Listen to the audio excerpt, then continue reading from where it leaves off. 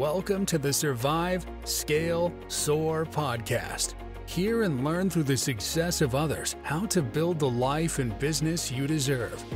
Learn to overcome failure, what it means to seek out growth, and how to become the best possible version of yourself. And now, here's your host, coach, entrepreneur, husband and father, and author of the #1 best-selling book, Survive, Scale, Soar, Jeremy Williams. And welcome back to the Survive, Scale, Soar podcast. I'm your host, Jeremy, and today is going to be a real talk. We have two formats on this podcast. One is real talk, and that's going to be time spent with me, some of the ideas and thoughts that I have on what's going on in this world and with our small businesses. I also have success talks. That's where I interview some of the top business people in their respective industries, and we learn from them the things that have made them successful. And so if this show impacts you today, gets you to think differently, makes you laugh, make sure that you share it with somebody. That's the way that we're going to impact more people in this world, is for them to have a new perspective and to be able to think independently of what we're being told. So today, I want to talk about social media. And social media is a challenge, and especially in the world of small business, because if you go to any course, any conference, they're going to tell you, you've got to be on social media, and they'll make you feel like you need to be on social media all the time. And I think I was listening to another podcast the other day. I think in time, we're going to look back on this era of social media and the changing of our communication. A lot of this stemmed from COVID and being pushed into isolation. We're going to look back at this time and realize that we put way too much effort and emphasis in social media. And we're going to really regret and wish that we could have gotten some of that time back. In fact, I know a lot of people that built their business solely on social media, and over time, they've just disappeared, especially after COVID, and people are starting to normalize and go back to the way that they were doing things before, where they were meeting in person. They're going to networking events. They're having parties. They're having open houses for, in the case of real estate agents, all these different things that had come back that, you know, at the time, social media was fulfilling because of isolation. And one of the things I want to point out today is a powerful thing for you to recognize. And it's not just in social media, it's in the world, it's in anything, it's in any relationship, any person that you follow, including myself, is perception is reality. And that's a very powerful statement when it comes to social media, because you can create a perception. You can be anybody you want to be. In fact, I went to a training one time, and the instructor got up in front of probably 300 to 400 people and said, you know what? You don't have to be you on social media. You don't have to be a person that's not successful right now. You don't have to be a person that has lost weight. You don't have to be a person that's achieved all these great things. You can be anybody that you want. So creating the power of perception, and people are seeing that message and they're consuming that, then that becomes their reality. That's how they see that individual. It's a very, very powerful play, yet a very deceptive play. I truly believe, and it's not healthy for those that are consuming it. It's not healthy for those that are choosing to put that content out there. And I want to start first with the person that's putting it out there. So when you create that perception and you don't have to be that person you want to be, then you're not being true to yourself and who you are. And I've been there. I've been there, and I've wanted to be somebody different. Yet the problem is over time, people will begin to sniff it out. And it usually is sniffed out first by those closest to you in your circle. When they realize that, you know, I'll use myself for an example. They say, well, Jeremy, that's not really how he operates. You know, I go out or I meet with his family, or I do these different things, and that's just not who he is. You know, the audio and the visual doesn't match. And they begin to sniff this out and realize that you're being fraudulent in the way that you're putting yourself out there. And so when people see that, they no longer begin to trust it.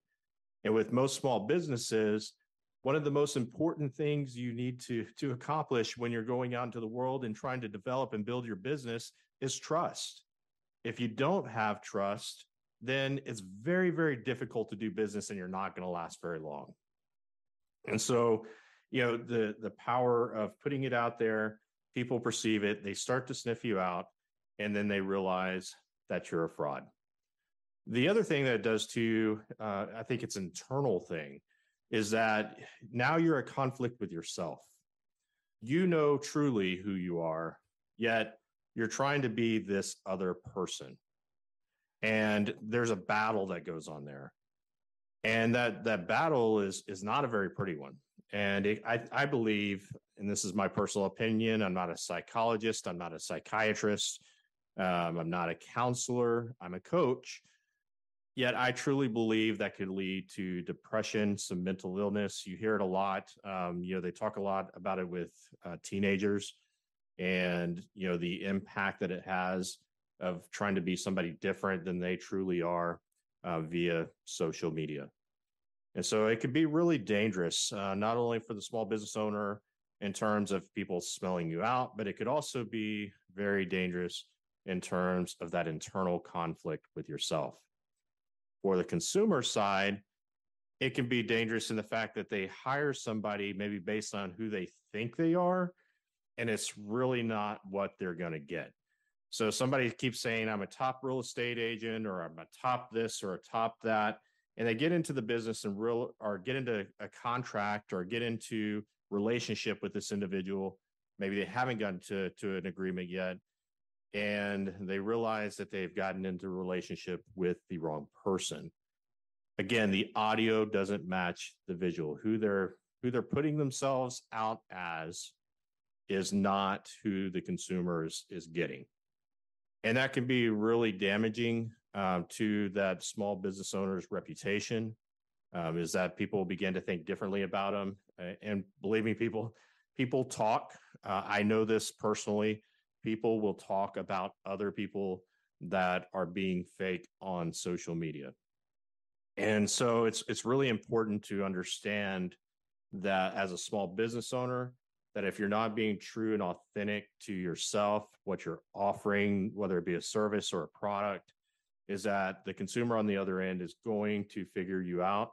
It might not happen immediately, might have to happen after a transaction, yet small businesses thrive on repeat and referral business. And so if they had a really bad experience with you and they, maybe they sniffed it out after the fact, is they're never going to do business with you again.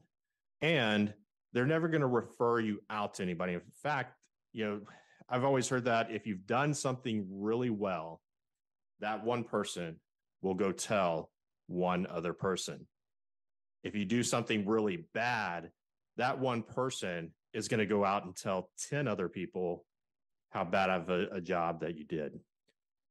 And so it's really important that when we're putting out our social media messaging is that we stay true and authentic to who we are as a business owner, maybe as a team leader, be representative of our true culture of our organization versus what we think we want people to believe, in the hopes that they'll do business with us just because they perceive us in that way. So today I want to keep it short, but I want to really stress to my small business owner friends, this doesn't pertain only to small business owners. This pertains to anybody that uses social media. I talk to my kids about it all the time, is that make sure you're being true and authentic to who you are. Don't feel like you have to be somebody else, or don't put yourself out there as somebody else, because there's a lot of harm that it's going to do to that person themselves. And it could also cause harm to others.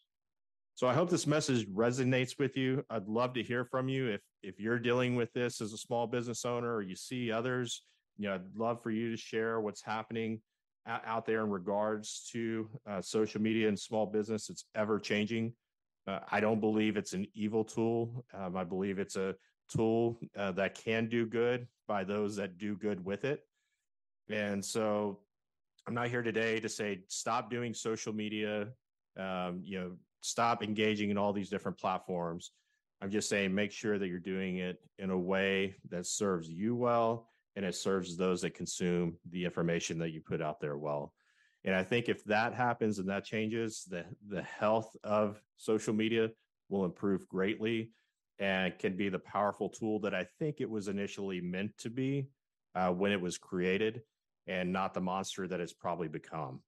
So I hope this helps you kind of figure this out and maybe make some changes, maybe small changes, maybe big changes in the way that you use social media. And if I could ever help you and your small business, make sure that you reach out to me. You can find my website at www.redhawkcoaching.com. I do work with small business owners, helping them maximize their efficiencies and grow their business, and not just grow their business, but also live out a great life. So if I can help you with any of those aspects, reach out again to me. You can find my website at www.redhawkcoaching.com. And until the next episode, onward and upward. Thank you for listening to the Survive, Scale, Soar podcast. If you heard something that made a difference in your life today, share it with someone that might benefit, and subscribe so you don't miss the next episode. Learn more about the host of this podcast and coaching services offered by Red Hawk Coaching by visiting www.redhawkcoaching.com.